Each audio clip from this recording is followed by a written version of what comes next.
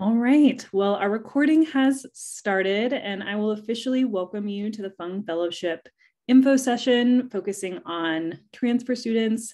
Welcome to Cal for those of you who are transferring into Berkeley, and welcome as well to those who are transfer students who are in their senior year. It is really wonderful to see so many of you, and I'm really excited to really get to share the opportunity about the Fung Fellowship and also really get to spend time answering your questions. I've collected some questions from the RSVP sheet and some of the interest form as well. So I'll incorporate those into the presentation. But at any time, feel free to pop a question into the chat. And I will first go ahead and introduce myself and the team here today, and then start sharing about the program. So here's our agenda here today. We're going to go through some of the basics. I'll start off with a brief intro, go into more detail about the program information, what it entails, provide some examples of the projects that past students have done within the fellowship, and give you some insights of future projects that are on the horizon for the fellowship in the next academic year. And then really get a chance to chat with you about the application, what's expected, what we're looking for, how much time it should take, and then really open it up into a Q&A. So first, I'll start off and just introduce myself. My name is Adrienne Greer. I'm the Assistant Director for the Fung Fellowship. I've been with our team since we started off as a pilot in 2016. My background is in public health. My kind of UC journey began with my undergrad. I went to UC Santa Barbara as a gaucho and was there really looking at psychology and Spanish. At that time, I really became fascinated with health psychology, which eventually led me to my master's in public health at UCLA, continuing the UC journey and really looking at program planning and evaluation. I was really fascinated by intergenerational health and really how to set up programs that were really agile to the changing world that we're in.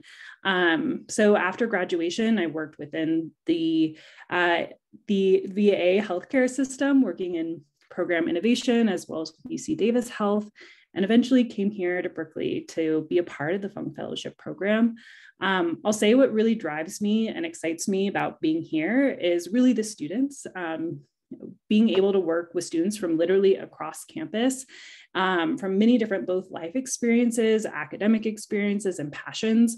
So I work closely with our teaching team who is in the classroom, as well as with students in their professional development, in their teaming as part of their projects, and also successfully working with partners on real world projects that can be messy, but are impactful. And so really supporting students in their journey.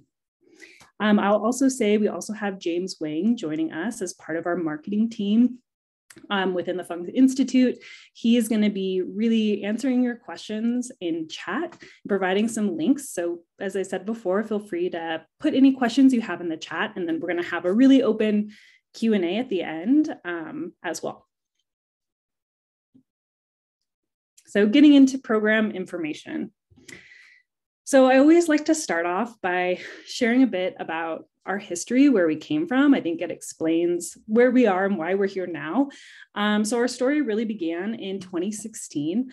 It was really the brainchild of Coleman Fung, pictured here with Pearl. He is a Cal alum, an Army veteran, entrepreneur, and much more. He really had a vision of creating an undergraduate opportunity to foster design thinkers to solve real world problems, incorporating technology and interdisciplinary studies. He's very passionate that real problems require interdisciplinary minds, and we couldn't agree more. So in 2016, we started off with a partnership between the College of Engineering and School of Public Health, and really began as a pilot, really designed for agility and poised for reiteration. So initially when we started off as a 2-year model. All students committed to 2 years. And based on student feedback, we evolved into the model we have today.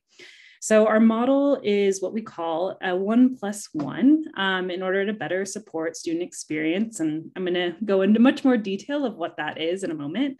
And our most exciting big change that we had as of late is in 2020, we launched our conservation and technology track and partnered with the College of Natural Resources, or Rausser College. And so with that, now we have our 2 tracks, one focused in public health, one focused in conservation.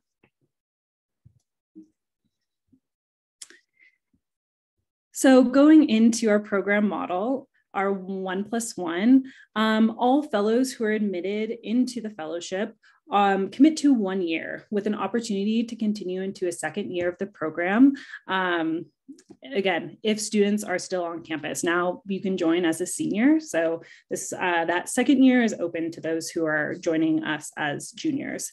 During the first year, which I'll go into even more detail in a moment, fellows participate in a 3-unit course each semester, fall and spring, as well as lecture and lab for each of those. And each of those has a series of design challenges, which we'll go into more detail as well.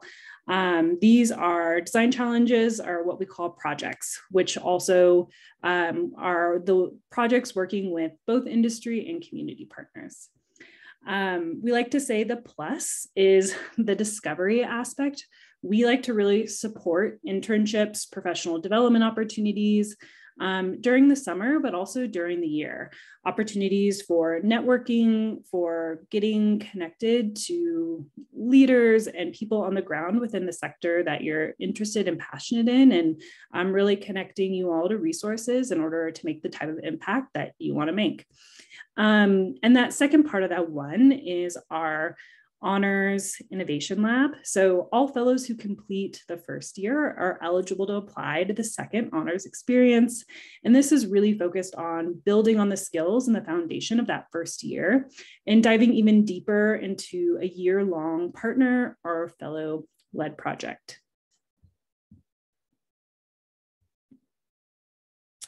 So first, starting off, what are the areas and topics even included within the Fung Fellowship? So what I like to say is we have these core pillars. And in addition to this, we also have the specific health content and conservation content, depending on which track of the fellowship you're a part of. So as you can see here, leadership, technology, and design are really the core of the fellowship, no matter what track you're a part of. We really believe in fostering leaders, and with that takes a number of exposure to different sectors, different topics, and also really has been evolving as our world has evolved as well. So again, under leadership, we touch on implicit bias. We do 360 evaluations with each of your teams, really focus on inclusive interdisciplinary teaming. We like to say we really focus on emerging tech. And of course, what is emerging 6 years ago is no longer emerging today. So this is something that is continually changing, and ways that technology is being used is also changing. So some of the technology that we've used in the past have been wearables. We've dug into blockchain, explored 3D printing, and also app development. Design is our last pillar here that I'll touch on, and that is really we use a human-centered design framework for our design challenges, as well as how we look at these different challenges and problem spaces. We have a big emphasis on storytelling and how you tell the story, not only of yourself, but also of your team, of the community that you're working alongside with, and why is this space important? Why should we all care? And really looking at how do you refine your story depending on who you're talking with. We go into A/B testing and different types of prototyping. Again, this is just kind of scratching the surface, but those are some of the main areas that we hit as part of the course and part of the experience. So here gives you a little more detail onto what's the distinction then, how are those brought into and And where is the distinction between the two tracks? So as I mentioned before, we have the health and technology track as well as the conservation. Within the health, we really look at that with a public health lens, which is really broad. So it's really beyond the biomedical sense and looking at the health and well-being of populations. So topics included in that could be social isolation, nutrition, housing, and education, much more. So again, more broad than just biomedical physical health, but could also include that. So in order to really look at these complex problems, we have to look at policy, social, economic, environmental factors, and we explore challenges in a number of spaces listed here: population health, health equity, social determinants, social justice, and really diving into health disparities. Now, within the conservation track, we really have more of a biodiversity focus within conservation and environmental health. So topics could include land use, alternative livelihoods, public education, and much more. Similarly to the health track, when we're looking at these interdisciplinary challenges, we also need to look at many different factors, which include policy, social, economic, and environmental.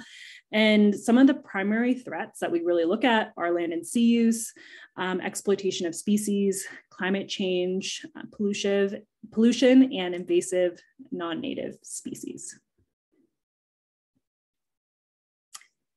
So digging a bit deeper into what does that first year of the experience look like? So many of you have asked on different questions of what is the commitment of the fellowship? So the commitment of the fellowship in terms of time, in terms of units, is really dictated by the course as well as what you put into it. So it's a 3-unit course each semester, which by Berkeley standards equates to 9 hours of coursework each week. So that 9 hours includes your course time. So we have a 2-hour lecture as well as 1-hour lab each week. And the expectation is then on average, you'll spend about 6 hours outside of that course time working in your project teams, doing primary and secondary research, talking to users, innovating, prototyping, et cetera. Again, as any project-based course, it will fluctuate throughout the year, depending on where you're at in your journey, also fluctuating with what the team needs are throughout those design challenges. But in addition to that weekly course time, there's also a number of aspects that are also required and really enhance the fellowship experience. So one of those is a fall boot camp. So the first weekend, it's August 28th and 29th. There is a 2-day boot camp where we'll really go through and give you the fundamental skills in order to be successful in the fellowship, as well as get you a chance to get to know one another. Then the community is one of the biggest aspects and one of the biggest takeaways I think that many folks have from the fellowship is the community they build, the connections they make. And we really dedicate time and energy to allowing space for you all to get to know one another and get to really build the skills together so that you can hit the ground running. We do have a weekend retreat as well in the spring semester, and as well as, of course, projects, both in the short and the long term throughout the experience. We like to say the experiential aspects. So these are all things that we offer throughout the fellowship. Not everyone's going to attend all of them, but you can pick and choose based on what you're looking to get out of this experience, as well as your interests and availability. Into different conferences and company site visits, especially as we are able to. We really are supporting as we can, meeting folks in those sectors, meeting the customers you're working with in person when possible, networking events, both within UC, but also outside of UC, workshops. So getting your hands dirty, being able to learn by doing in dedicated spaces, hackathons, and career services. We are very fortunate to be home within the Fung Institute, which is also home to a Master's of Engineering program. And so within that, we have access to amazing career services staff who are really knowledgeable and experts in how to write a great resume, how to make your LinkedIn as up-to-date and impactful as possible, how to do a behavioral interview, how to do a technical interview, what are the trends coming out, when should you be thinking about applying to internships or jobs, or if you have no idea what you want to do next, like make a session with them and talk about it. And they can kind of look at your expertise, kind of ask you some questions and help provide some resources to move you along your journey as well.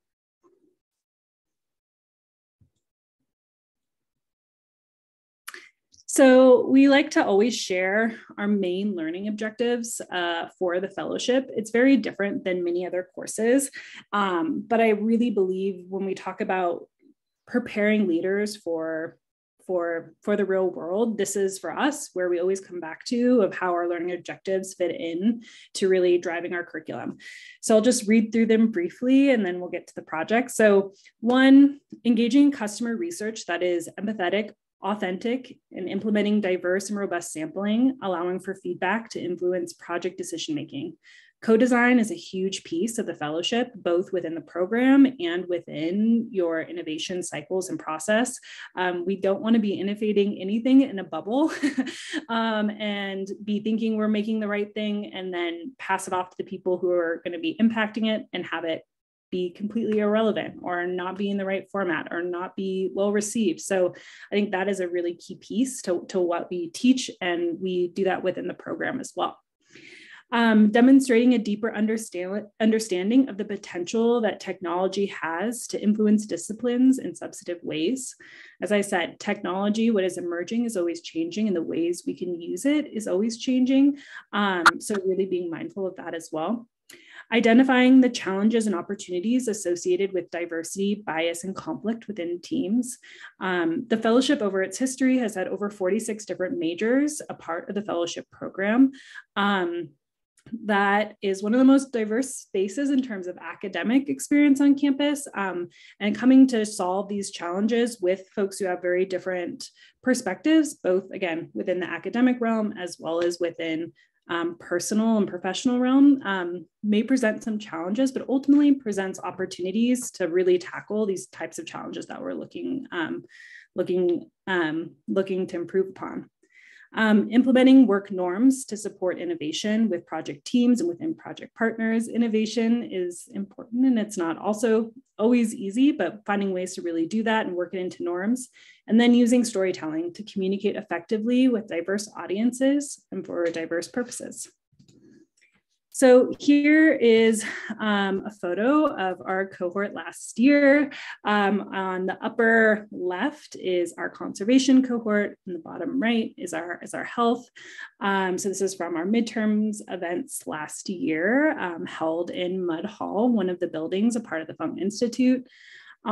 Just a little bit about these folks. So among them, they represent 38 unique majors. 36 of them were double majoring last year. 31% were transfer students, and 41 identified as a person of color, and 26% as first-generation college students. Of course, they're much more than their numbers, and there's a lot of amazing passions and interests and experiences brought by this group. But just to get a sense of our class of 2022 in both the conservation and the health. Here are some photos of what it looks like inside the classroom. So if you start at the design process in the upper left, this is some ideation happening within the Fung Fellowship classroom. So all fellows have access to our classroom in Shires Hall with 24-hour access. It's a great space for meeting with your team, meeting with industry partners, and collaborating. So within there's a lot of whiteboards, sticky notes, things to really be able to support the design process, prototyping materials. Photo of lab section, that's our whole classroom. We do each year a final semester event. We always include a prototyping fair within the fellowship experience to really get to show off your prototype to the community as well as to your peers and colleagues. Guest speakers are big part of the fellowship experience. So bringing in folks really working in the areas that we're learning about and working with, and really getting to hear from them what's important within their roles, within their impact, and getting to also connect you all with and build your network. And then cross-learning is also a big part of the fellowship.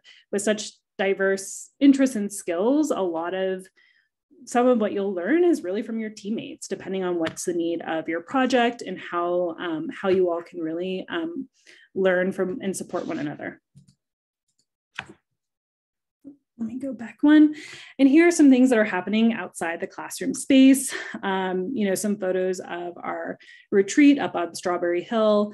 We usually do a honors retreat that's offsite, different industry visits. This one in the center is us going to Hope Lab, located in San Francisco. They do a lot of amazing health tech impact work, workshops, conferences, groups of hackathons, and of course, different networking experiences as well. Oop.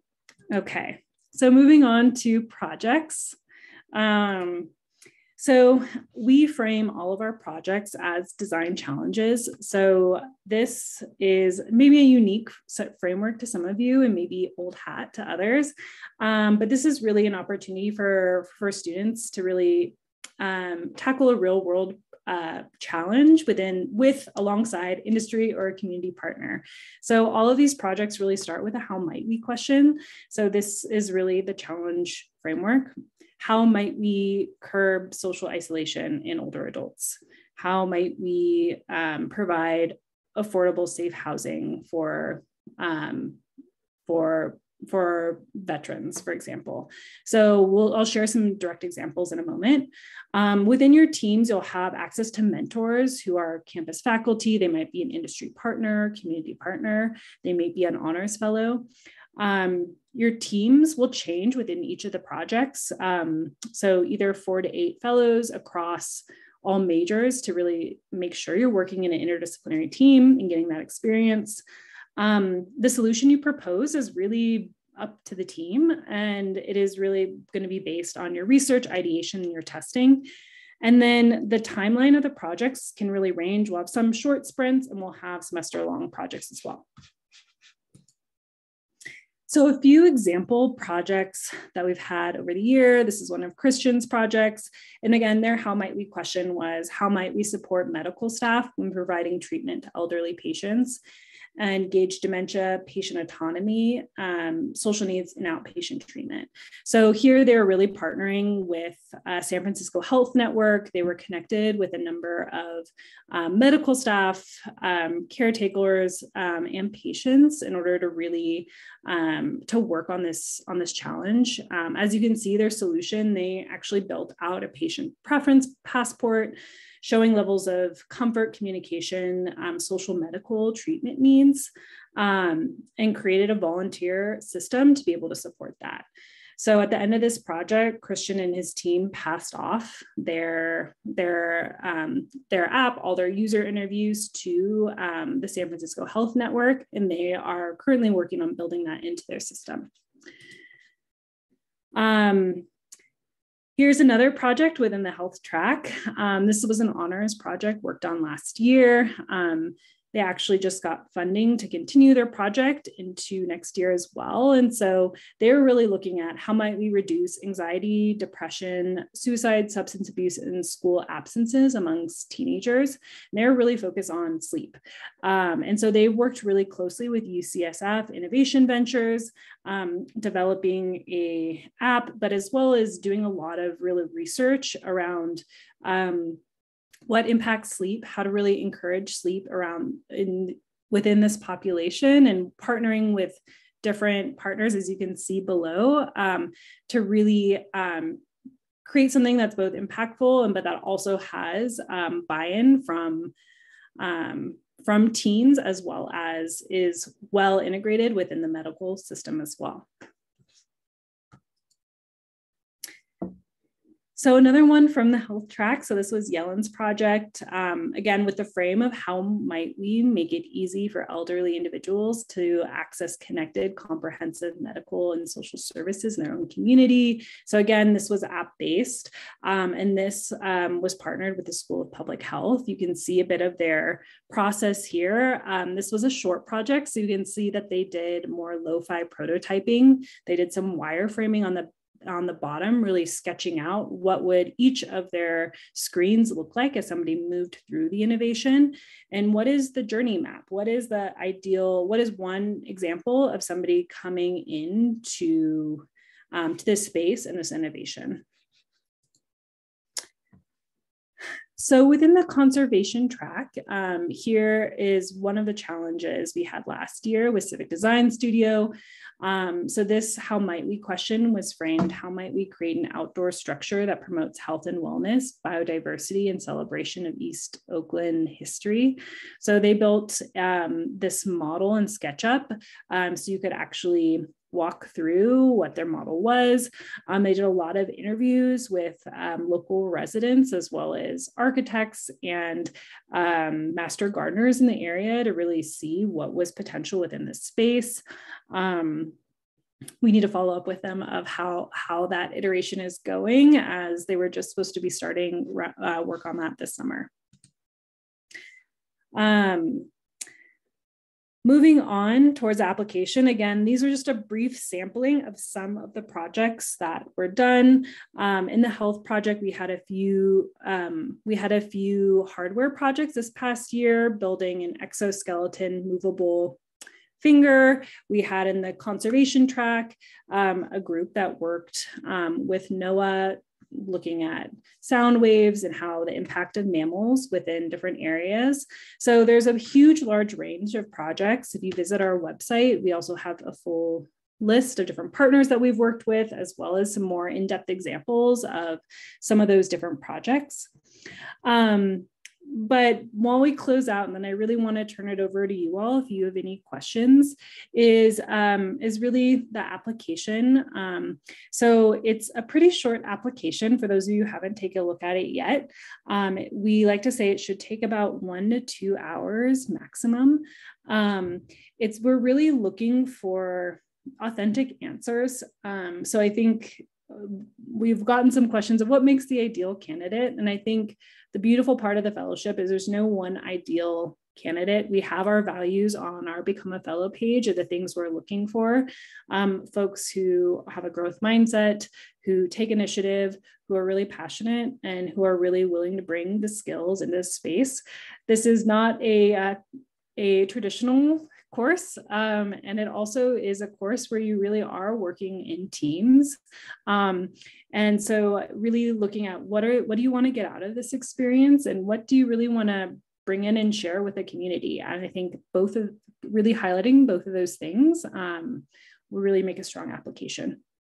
So again, we're looking for class of 2024, class of 2023 Berkeley students. You can apply from any major, and there is no GPA requirement. We do ask it, I believe, on the application, but it's more just for information.